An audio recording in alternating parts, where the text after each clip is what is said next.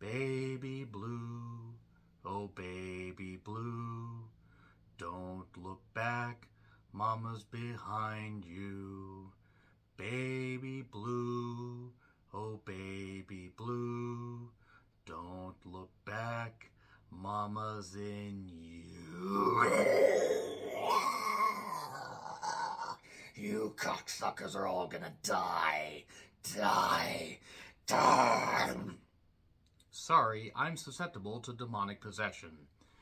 Baby Blue is a Tubi original written and directed by Adam Mason and written by Simon Boyes that had something to do with a movie called Songbird, a movie that I meant to check out, heard some good things about, and Baby Blue, oh Baby Blue, being a Tubi original, one of 3 categories, as I've talked about in other reviews of Tubi originals.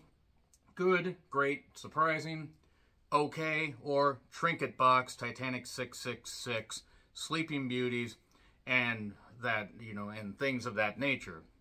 And this one involves a film crew that wants to basically become a new viral sensation, a new sensation. 4 friends that get whittled down soon afterwards, and they are trying to figure out what they can do to gain fame. And they decide to go the true crime route and investigate Baby Blue, oh Baby Blue, a man named Bradley. A young boy that murdered a whole lot of people, 32 men and women. Maybe it's possible that it's 64, 32 each, or it's just a collection of men and women equaling 32. They don't establish that, doesn't matter. He was a vicious killer, but then he ended his life on video, and now it's basically a cursed video that will haunt anybody that watches it. Yes, it's The Grudge, it's The Ring, it's, Pulse, it's One Missed Call, it's a lot of the cursed video stuff or cursed demonic stuff that basically will haunt you till your dying days and will possess you and will kill you and you won't be able to escape it. And from there we have a movie with some characters that range from either to pretty goddamn stupid, but I will say as far as the 3 categories, this falls into the first one. This was a bit surprising. I had heard from a few people that this was one of the better Tubi originals, and they're right. I'm not going to say it was perfect, but as far as pacing, as far as having some good comedic timing, and understanding gore, and understanding, how to actually utilize its small budget the best, this one is definitely several cuts above other movies on Tubi. And that's not a knock. This could have been, available for purchase, or rental, and I would have been happy to throw down a few bucks.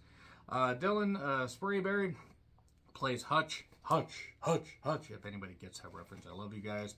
There's August, or Beans, as his friends call him, Cyrus Arnold. And then there's Oliver Cooper, Mo. And then there's Allie. I'm not going to attempt to pronounce her last name. She plays Alice.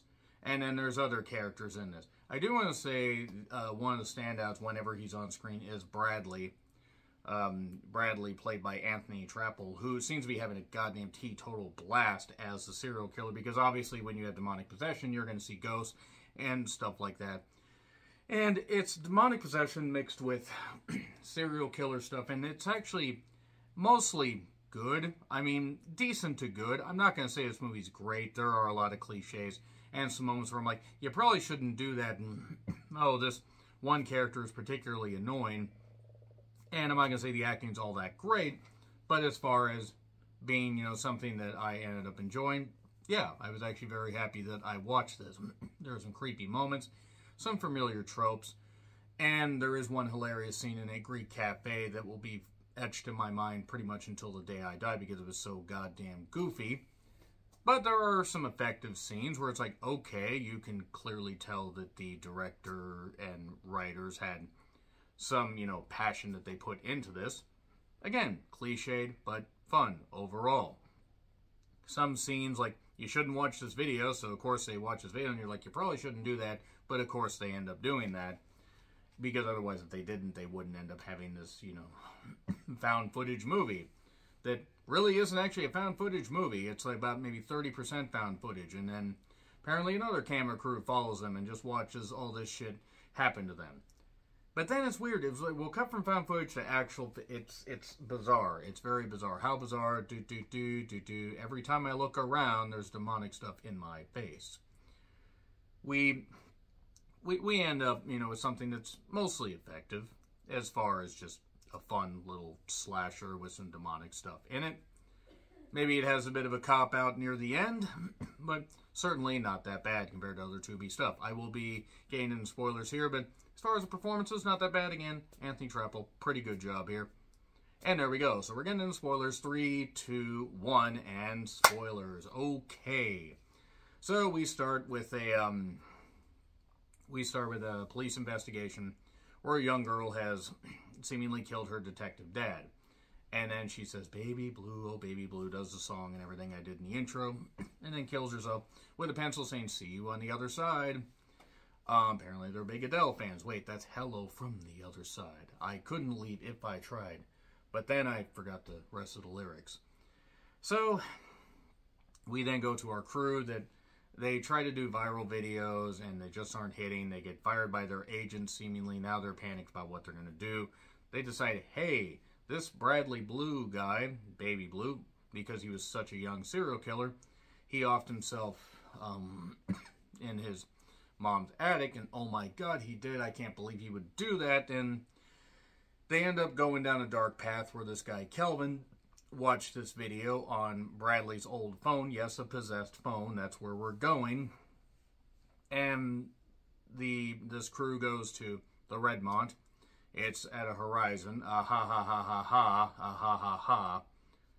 And they end up, pretending that they're going to rent Bradley's old apartment. That's at Kelvin's old apartment. That's got all this stuff and weirdness and everything. And he has some weird stuff in his particular, under the floorboards, bloody stuff and strange things going on. And August is being haunted by this. Him and Hutch decide, hey, let's do this. If the other two don't want to do this, JJ and Alice, let's go and do our own thing. And Hutch ends up watching the video, and then let's just say things go really, really south. Baby Blue haunts his dreams. Bradley basically says, you can't escape a curse. Haven't you seen The Ring? This is not the only reference they make to The Ring. They made a couple references to The Ring in about 10 minutes. And yeah, we're being meta here. I mean, not the worst thing, but they went to the well once, and I'm like, you really didn't need to go to the well that quick? And also, you probably shouldn't have gone to the well in general, because I don't really think that line was necessary. And it was like, oh yeah, we're winking at the camera here. Anyway. So, basically, Hutch ends up offing himself. And then they decide to go to Glendale to talk to a man named Manos, the Hands of Sloan. There we go. There's something like a retro review. Manos, the Hands of Fate, without RipTrax or MST, because I hate myself. Let's just say that this guy, Sloan, he was trying to get rid, I can't call him Manos, was trying to get the demon, was trying to get Baby Blue away from his boyfriend, David, or his husband. Am I actually totally sure? They didn't really delve into the relationship. And Kelvin bought the phone. That was what they would pass the curse on. David is chained up in the basement. This crew decides the brilliant idea of what they're going to do. So, because David's eyes are gouged out and his teeth are, he will clasps down on his tongue unless he has a jaws of life in his mouth. It's really weird. Basically, he possesses you is what he's saying. And then they decide the brilliant idea is to set cameras up and see what happens. And then they find out that, oh, he really is getting possessed. And then August is losing it, because August also watched the video, by the way. And they decide, brilliant idea is to get a psychic that they saw great reviews of on Yelp that's cheap, that comes to this Greek cafe to do a reading.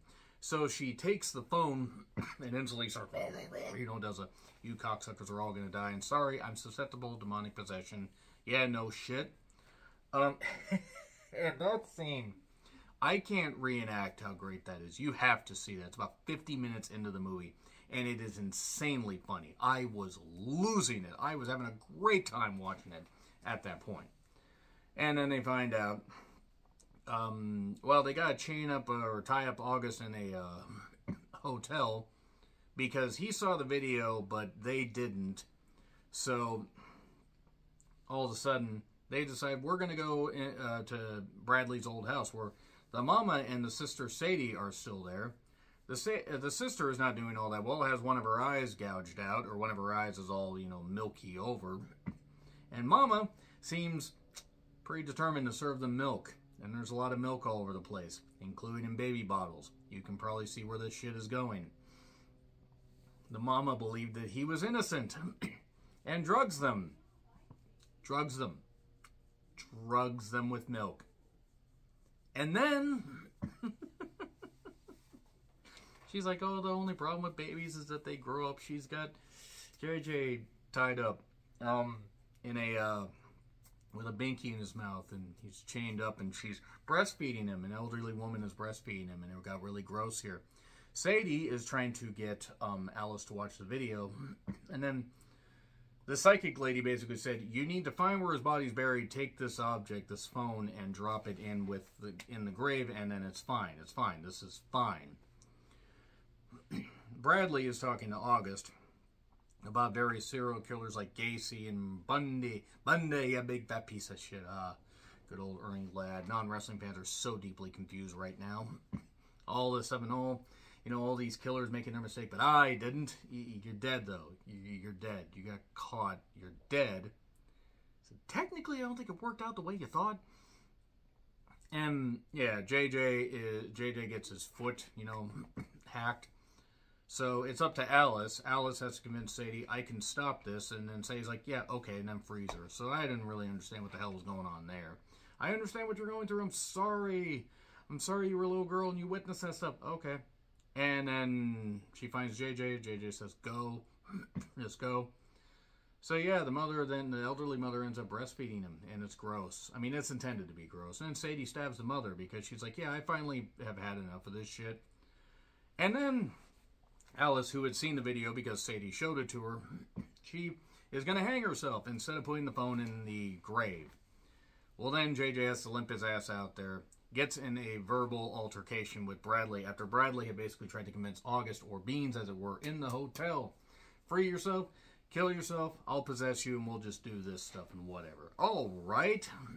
August sort of does stuff, but realizes he can't do it, KOs himself on the sink, and then Bradley's like, I'm going to possess you, JJ. I'm going to take you up on that roof, and you're going to become a viral sensation. There's only one problem with your plan, and what is that? I never watched your video. He drops it in the grave. Bradley goes, poof. And then that's it. Alice is back. Everybody's fine.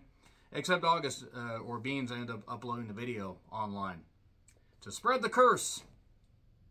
Yeah, we're getting a Baby Blue 2 Electric Oogaloo. Baby Boogaloo. Boy, I really should have gone with that instead. It gets a B. It's not bad. It's not great. I definitely want to see what else the director and the writer, director/writer and the other writer can do. And the cast, yeah, the character of August was meant to be a bumbling idiot. Not the actor, I mean the character. And everything else was fine, even if there were some tropes that it couldn't escape. Gets a B. Let me know your thoughts in the comments. Like, share, subscribe, Twitter handle in the description. I'm John Rickland. I'll see you soon.